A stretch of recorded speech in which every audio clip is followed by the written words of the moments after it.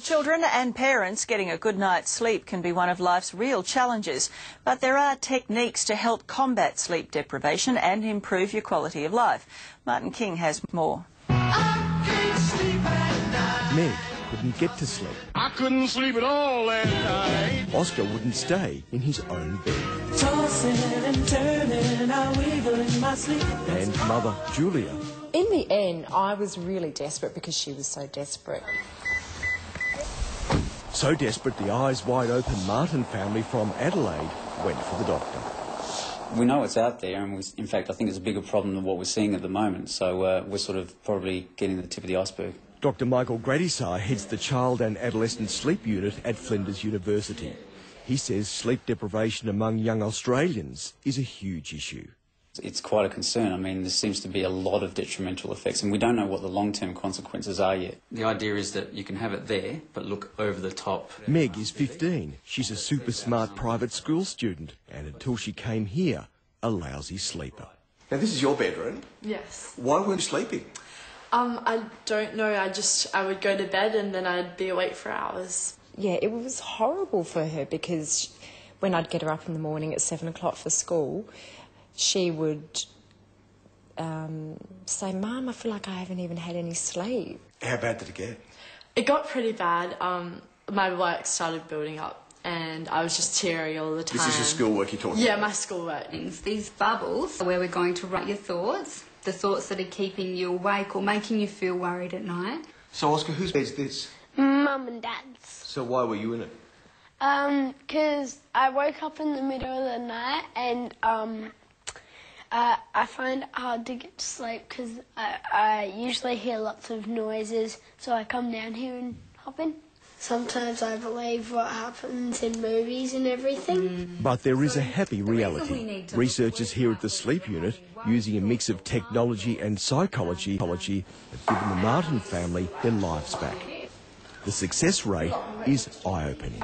We'd probably rate our success somewhere around 80 to 85%. Finally, the whole family is getting a good night's sleep.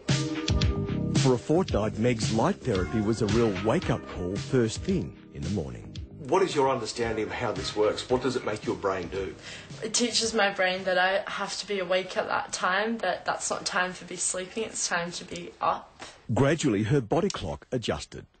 It's made a huge difference. You wouldn't think that it would, but it has. It's really helped me. It's just fixed my sleeping pattern. So you're a better person? Yes. You're a happier person? Yes. And there's no more tears? No. Oscar's solution was a mattress on the floor of Mum and Dad's room, gradually en route to his own room. Don't you love kids? Yeah, I love them when they're asleep in their own beds. Yeah, and not yours? Yeah, not in mine. So who's a good sleeper and who's not? Not really. You're not a good sleeper? You? Sometimes. Nah. These students at Ringwood Secondary College in Melbourne say their own biology along with technology make for anything but sweet dreams, especially now at exam time. I try and lay in bed and then I can't sleep, so I get out my phone, watch YouTube. You watch YouTube on your phone? Yeah. But what does that do? Well, I really just try and waste time, try and make myself tired, but then I get hooked and then I just continue to watch and I can't sleep. But when you don't get enough sleep, what happens? Concentration in class.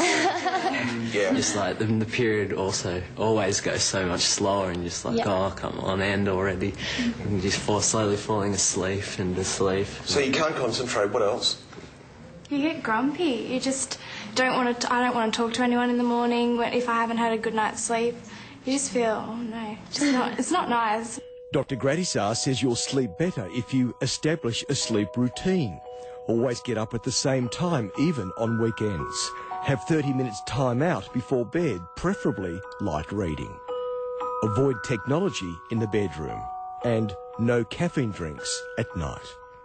Sleep, having a good night's sleep makes such a difference in your life. Sure does, and there's more information on that story at our 9MSN website. When we come back,